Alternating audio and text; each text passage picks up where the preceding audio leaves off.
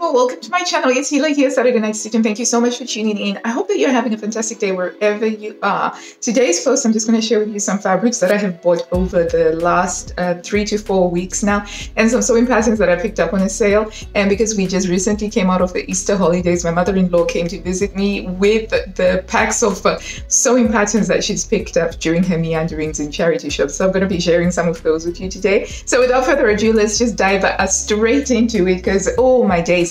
So it's wonderful. Spring has arrived here in the north of England. So everything is blooming, everything is beautiful, things are coming up.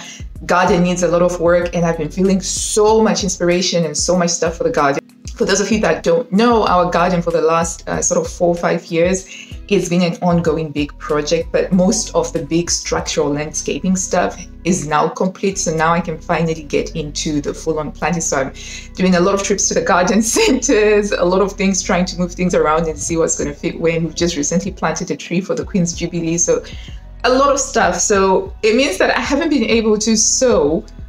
In the last 4 weeks, I haven't even been into the sewing room. And I've noticed a particular tendency, and I don't know if this is familiar with you, which is when, despite your best wishes, you can't make it into the sewing room and you're not feeling particularly negative about it. So it's not like I'm thinking, oh, it's terrible, because I've been doing other things that give me a lot of joy, pleasure in life with the gardening. But then I end up buying a lot more fabric and sewing patterns and things like that, because I have more projects brewing that I'm actually making. So this is how we ended up having more of these, because with the last batch of fabrics that I got, I told myself I needed to slow down and sew a few more things before I bought some more. But I saw these fantastic fabrics and these fantastic patterns, so jump straight into them. I'm going to start off with fabric from Pound Fabrics, because again, I'm signed up to the newsletter, so I get the newsletter and I'm like, oh, this is fabulous. So I'm going to start off with the first thing is just a simple black polyester fabric, which was £1 per meter. And this is to make costumes for my daughters. They do drama. They go to a drama club. And as part of the summer production that they're doing, it's set in like a 1920s speakeasy club. So I have to make them these flapper style dresses. And I thought they're very simple because they just go straight down, put a little bit of frills and trims around them. So I got this to make them those, and I'll make them just some simple black headbands with some black feathers, because that's like the 1920s singer look. So I got this one for them, and oh my gosh, they're growing so fast, so fast. And then the other thing that I got, which actually propelled me onto the site, is the yarn dyed chambray. I'm a huge fan of chambray, and I love chambray. I love chambray shirts, I love chambray shirt dresses. I already have loads of chambray in my stash, but when I saw this, I was like, I need to get it. And I'm going to show you the best one first. And this is the fuchsia pink, and it's a yarn dyed 100% cotton chambray, and it's a very lightweight one. So this is perfect for summer sewing, summer shirts, summer blouses, summer tops, summer shirt dresses. It's just really, really gorgeous. And of course, it's in my colors. Look at that. And I just love this. And I got 4 meters of this particular one, because I was just like, I'm going to make a shirt. I'm going to make and then when that shirt becomes tatty, I'm going to make another shirt, because it's such a gorgeous, gorgeous fabric. There you go. See if you can see that. So I'm not sure why it's called yarn dyed, because I don't know whether it's yarn. So this has 9 different colorways. 9 different colorways. So I got the fuchsia pink, and I also got the denim blue, which in my mind is more of a sky blue. So you look at that. So this one is to make shirts for my husband. So I've been looking for a sky blue shirt for him. We have one in a denim chambray, but it's a medium weight one. So it's quite big, and he finds that he gets too warm in it easily. So we needed one for spring, and I ordered a few from Marks and Spencer's and from Larry Dude, and they came, but they just weren't the right shade, or they didn't have the right fit, so I had to send those back. So when I saw this, and I actually received it, and I saw what it looked like, I was like, bingo, that's the one. So I got 4 meters so that I can make a shirt for him, and if that gets tatty, I'll be able to replace that shirt. So it's really, really beautiful, beautiful fabric. And then I also got it in the dark gray, which is more like a charcoal gray. Look at that. Really, really beautiful. And again, this is to make a shirt for my husband. So I got 2 meters of this, I got 4 meters, and I got 4 meters of that. And then as if that wasn't enough, once I received them and I saw how really gorgeous they were, I put in another order for the mint. So they've got this same fabric in a mint, and mint is in one of my colors. So I was like, I'm going to get that. And I'm also getting the light pink because with Pound Fabrics, you never know. Once they're sold out, they're sold out. That's it, you know. And yeah, so I picked those up and I was very, very happy with these ones that I got. The next thing is fabric from Minerva, part of my brand ambassador makes. And I saw this and I was just like, oh, how cute is it? It's a cotton poplin, 100% cotton. And it's a poplin, so it's slightly lightweight, perfect for shirts and blouses because it will hold a crisp collar very nicely and a placket, and it irons like a dream does poplin. I do like sewing with poplin.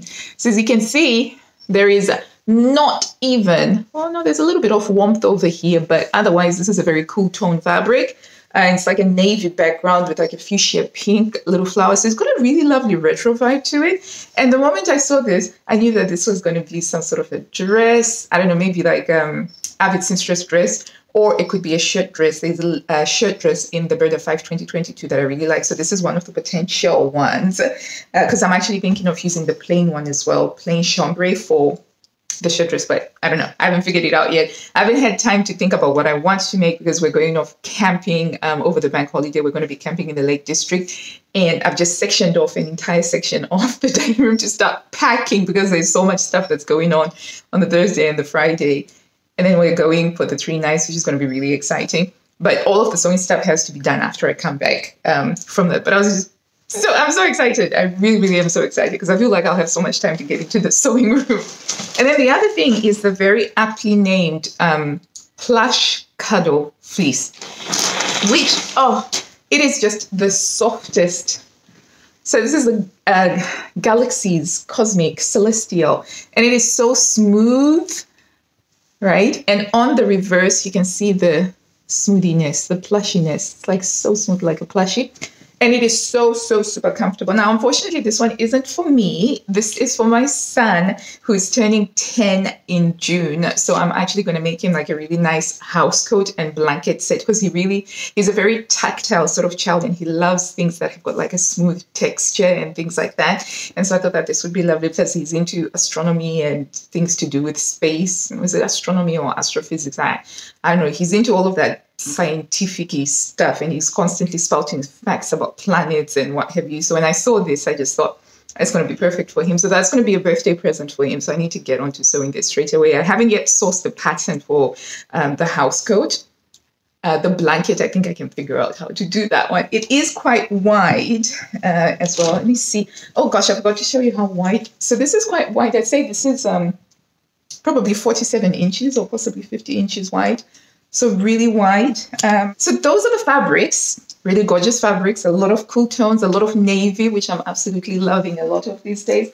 And then Simplicity had a half price sale, and I had a little bit of a gander on the Simplicity half price sale. Yes, this is more of a triumph of hope over practicalities, but you know what? I would rather live a hopeful life than one that I am very restrictive. Said she who wants to make excuses for buying more and more patterns, right? Okay, so we'll start off with the vintage patterns. I've been just enjoying so much the vintage stuff. So I have here a 1940s vintage blouse. I really like the illustrations. And if you see, the blouse has got like these shoulder, the shoulder detail, the really emphasized shoulder thingy. Oh, I can't remember the name of it, but within the soft gamine, you talk about shoulder detail and the tapered cuffs over here and tapered at the neckline. It's very similar if you think about it in style to what I am wearing now, because you've got the shoulder detail and you've got the tapered cuffs, and it's sort of like tapered, but this one's got an interesting epauletty detail with some gathering over there. Same goes for this one, even though it's got some lace, and this one's got a cute Peter Pan collar. So I just thought, well, it's on half price. I could see myself making this and wearing this, eventually. So this was Simplicity 8736 from their vintage line.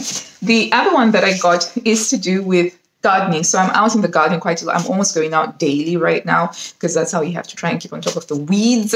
But still, you got to do that anyway.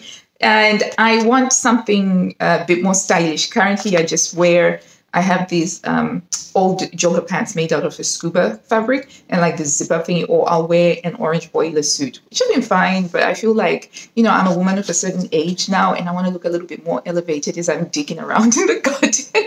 That was the thought process. And so I decided to get this Rosie the Riveter 1940s style coverall here that I can just pop over whatever I'm wearing, particularly leggings. Obviously, if I'm wearing a skirt, I would have to change out of it. And make that. So that's Simplicity 8447. So that's going to be made in like a drill. No, not dill. Dill is a herb. Drill, in a cotton drill. So something quite hard wearing. I'll probably make it in about 1 or 2 sizes up so that it's for me enough for me to just put it over other things. So that was that one. Those were the 2 things that I got from the vintage. And then the other stuff I got for my daughters, who would love this bag here. So this is Simplicity 8102. And it's just got this pattern for this big bag. And that's why I bought this, because they're doing a lot more sewing and they're a lot more interested in sewing. And then the other thing was a pattern for dolls' dresses. They've got a couple of dolls that they would love to make dresses for. And I thought that this would be a good way to introduce them to how to use paper patterns. So pick this up during the half price sale, which was pretty awesome. I'm going to just show you 2 of the patterns from my mother-in-law. She gave me quite a stack of patterns this time around, but 2 really stood out for me. So number 1 is Vogue 9155. And as you can see, the trousers are very much the cigarette pant, very slim fitting, tapered at the waist and tapered at the cuff as well. And those, you know, I would consider making these. And the other one is Vogue 9706. I really like this top here. So I actually got the pattern out to start cutting it, but then something happened with the children and I had to go do stuff with it. But I'm definitely thinking of making this one here, version view A. And this time she got all of the patterns with the correct sizing, which was pretty cool. And it's always really, really very sweet when she's thinking about me and thinking of picking up these for 50p or something like that. So those are the things that I have added to my fabric and my patterns collection, and I am looking forward to sewing with them. Hopefully there's going to be a bit more time for me to sew in May. In April, there's been a lot of stuff going on within my life, within the kids' life, within the gardens and what have you. So I'm really looking forward to May. I'm very, very excited for May. I feel like it's going to be fantastic. And definitely here in England, spring properly, well and truly arrives mostly in May, because that's when we can kind of say we're done with the frost. So anyway, enough rambling from me. Thank you so much for watching. If you've reached until the end, thank you so much. You rock, you're awesome. Please do remember to like and to subscribe, because it just helps with the YouTube algorithm, which unfortunately is part of life on YouTube. So the more you like, the more you comment, the more the video goes out to other people, and we can just continue to grow this community. And I see you next time. Love you, people. Happy sewing. Bye.